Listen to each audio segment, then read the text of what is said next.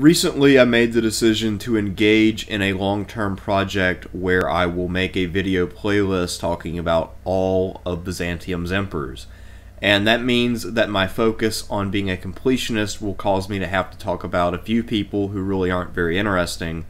And here is the first of those videos, because I figure, hey, it's a good thing to get some of these out of the way and then move on to things that are more interesting. So I'm going to talk about Constantine III. And I'm going to talk about him for the one thing that he's famous for being Heraclius's heir apparent. This coin was minted when Constantine III was still a child and his father was still alive. You see the man and the boy with the crowns. So without any further ado, let's talk about what little there is to talk about regarding Constantine III. When Heraclius took power in 610, he was eager to establish a dynasty and not just be a one-off usurper like Phocas. He also saw that one of the problems that Phocas had as emperor was a lack of legitimacy, and that part of that lack of legitimacy stemmed from the fact that Phocas had no male heirs, and that he had to adopt Priscus, who, then of course contacted Heraclius, his father, asking for help. So wanting to avoid a sad middle age, Heraclius and his wife focused heavily on making children. In 612, Eudokia gave birth to a son who at the time was mostly called Heraclius Constantine, and this young man would then be crowned in 613 as a co-emperor. We know him as Constantine III, and we don't really know anything else about what he did in his life between being born, being crowned, and then his dad's death. But in 641, Heraclius died of exhaustion, and it's possible that Constantine III, during those last few years when his dad was back in the capital, was helping him run the state in some capacity. We don't really know. But he was 29 when his dad died, so about the same age his dad had been when he came to power. However, unlike Heraclius, who was vigorous and active and accomplished, it looks like Constantine had barely left the palace. He didn't have very good health, and so far as we know, he hadn't really achieved anything of note. I'm sure he had held a few honorary offices or titles, but he hadn't really done much else besides. Also, I'd like to point out that if you were to type in Constantine III in your browser looking for additional information, you would be very likely to run across the Western Roman Emperor Constantine III, who ruled from 407 to 411, but who was normally considered a usurper, so the Byzantine historical tradition did not really count him, and they considered Heraclius Constantine to be Constantine III. In case you're a little bit interested in the Western Constantine III, this is his coin to the right. In November of 641, Heraclius Novus Constantinus Augustus, or as we like to call him, Constantine III, took control as the senior ruler of the Byzantine Empire. He was not, as we'll see later, the sole ruler, but he was the senior ruler. And the first problem he faced is that his father left no money behind.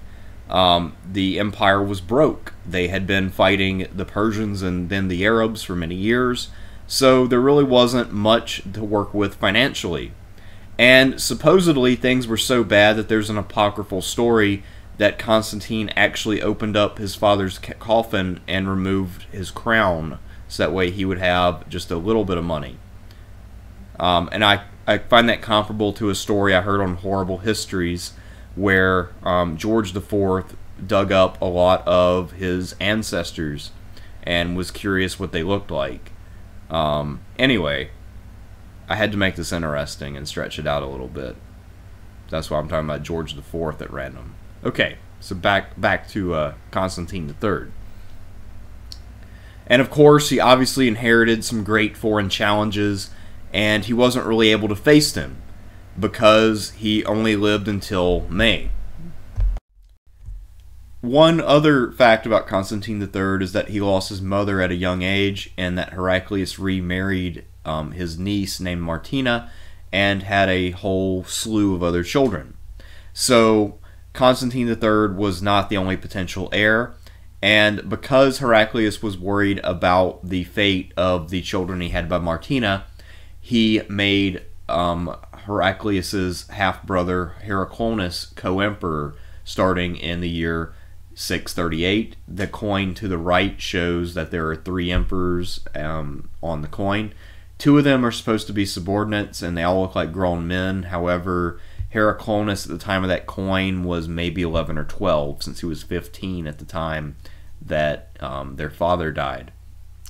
Now, it was sort of understood both by Heraclius and by Martina, and presumably also by Constantine III, that Heraclius was really more of a stand-in for Martina, who was a very politically active empress, and that if there was going to be a rivalry for power and influence, it was going to be between the senior emperor Constantine III and the former empress Martina. However, it's also worth noting that we have no actual evidence that there was a real rivalry in place between Constantine III and then Martina and Heraclius. We have no real proof of that. Keep in mind that what ends up happening is that the son of Constantine III will go on to be emperor, and he will pass the throne to his son and grandson, and they will have their own view of what happened, and it will not necessarily be one favorable to the Martina branch of the Heraclian line.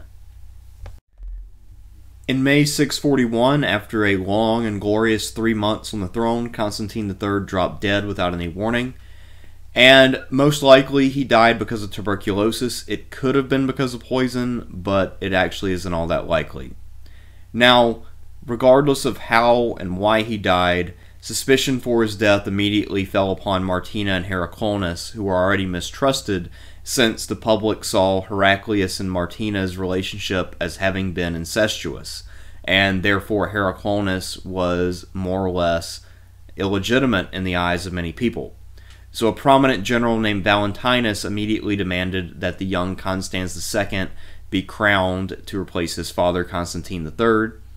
And then in September, there were rumors circulating that Martina was planning to eliminate Constans II to make way for Heraclius, and she was also looking to crown one of her younger sons by Heraclius named either David or